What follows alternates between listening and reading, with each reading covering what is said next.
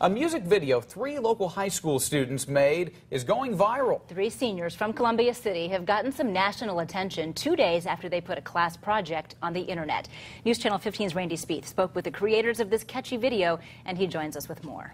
Yeah, Heather, this music video was a class project in their AP Calculus class. Students can make board games or write papers, but these 3 young ladies decided to make a music video, and they never expected it would get this kind of attention.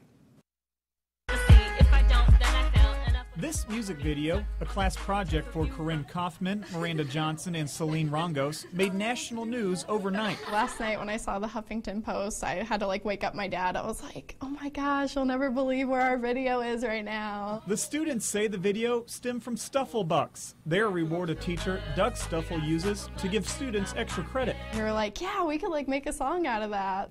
Basically, that was the start of it, and then it just kind of went from there. They threw in some props from class, mixed it with some calculus terms, and this thing took off. I'm calculating, deriving, integrating. Our class that watched it first, and so they all really liked it, and they kept saying, replay it again, so we watched it twice, and then after that, all the teachers watched it, and a bunch of the other students watched it, so I think by today, the whole school has seen it. The video is a parody of Thrift Shop, a song by Macklemore.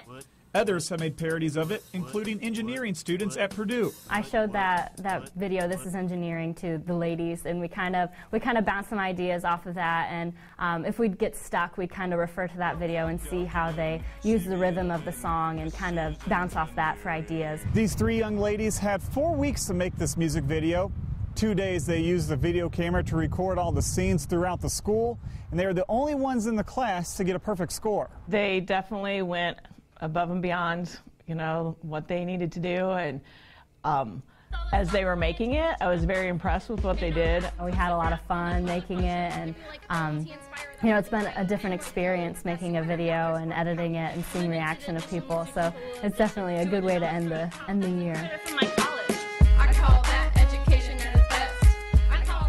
Now, the Huffington Post gave these young ladies an A+ and said this was the best remake of the song Thrift Shop it's seen so far. If you want to see the entire video, it's posted over on Wayne.com. Randy Spieth, News Channel 15. Thank you, Randy.